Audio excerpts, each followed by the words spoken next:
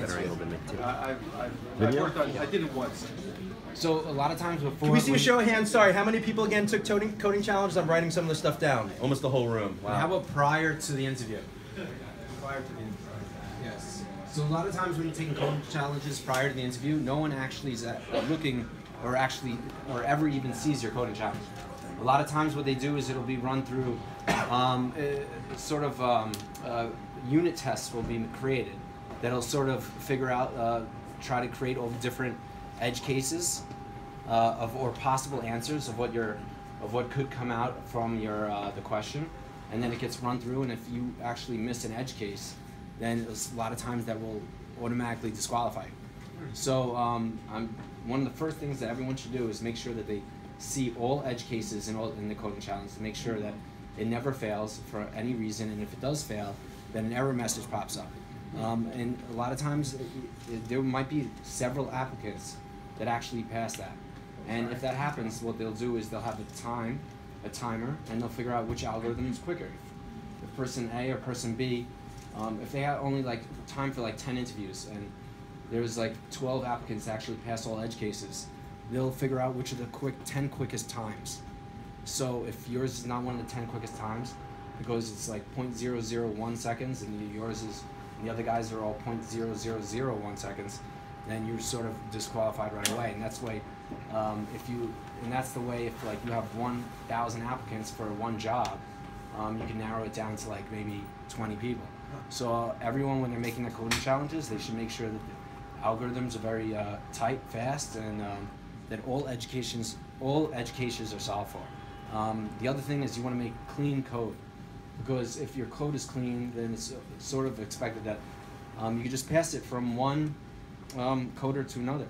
If we're sitting on a team and all of a sudden I'm writing code that looks like crap and I don't document it well, and then I pass it off to Nick and Nick looks at it, he's not going to know what the fuck to do with it. So he has to sit there and write all new code, because even if my code is good, but if it's not documented well and it's not clean, then no one's going to be able to use it, because it basically essentially becomes garbage, and because it's not scalable.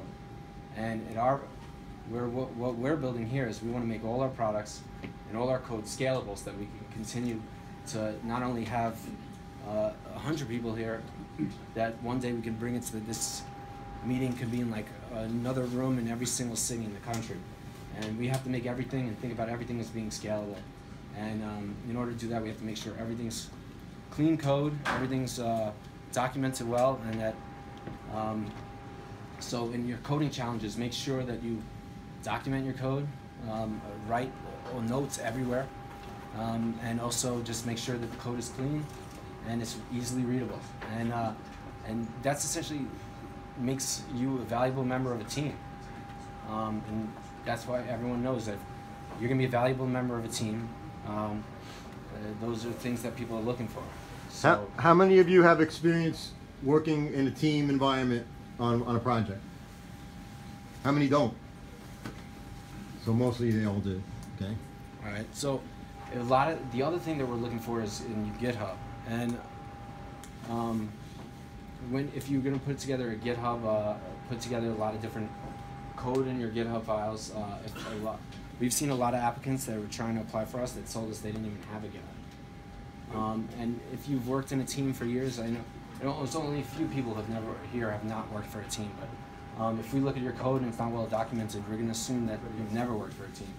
So you'll be, and we know that it sort of makes it a little bit harder for us to determine whether you'd be able to code with multiple individuals on a team. And a lot of times when we actually, because when we're working as a team, we have to break down code into different modules, which is, so one person can get one section, like Al could be sitting there with one section of the code, Nick could be on another section, I could be on a third section, and it all looks like it's one developer work together. One clean coded, well-documented project. One of the main obstacles I've had to put stuff on GitHub is that I'm just not quite sure what problem I should be solving and putting the solutions on. You should be just fighting coding challenge just online. Coding, so it doesn't have to be something that nobody else is doing. It's just. I mean, you got to just, well, you want to stand out. You want to stand out. So I mean, you should be. But something is better than nothing. Yeah, something is better than nothing. If you can do something extremely innovative, I guarantee you will find a job. So think of something, come up with your creative idea. But if you can't, find something online that, like coding challenges that have been done with other. There's a million coding challenges you can find online. So just even if I just put up the solution to coding challenge, it's better than nothing. Right. But the more detailed it is, the more innovative it is, the better your prospects of finding a job are. If you find something, and you could literally like, a lot of people, the first thing they'll look at on your resume is your GitHub. They might not even look at your experience of where you've worked in the past, because GitHub they can see what. Because they can see what you've done, and there's a lot of places that a lot of really good companies hire crap employees. So that's because they made mistakes, and other people, but from the GitHub, if you have good GitHub, you might call in. But then when you get called in for the job, for the interview, make sure you can explain everything of what's in the GitHub and what's in your code. Any other tips on being a good part of the team? Yeah, I mean, well, that essentially makes it so well-documented code will make it so that it's easier for you to be part of a team. And also, like, I'm working with good object-oriented programming, because object-oriented programming is a good skill set for working in a team. Procedural code, it doesn't make it as easily. The code isn't as easily scalable and transferable to other parts of the project. Yeah, a question over there.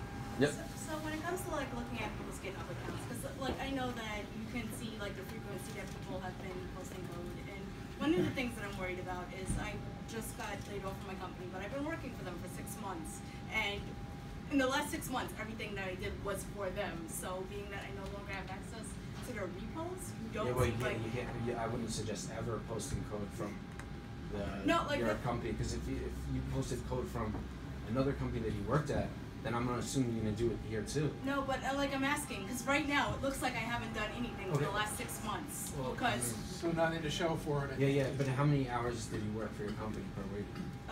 like, sorry, I worked 5 days a week, 8 hours a day. But Yeah, so then you have another.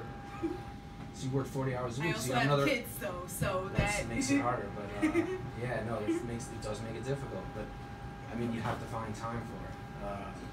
I mean, if you have GitHub, like, because when a lot of people are looking at the code, they're not going to know what's going on in your.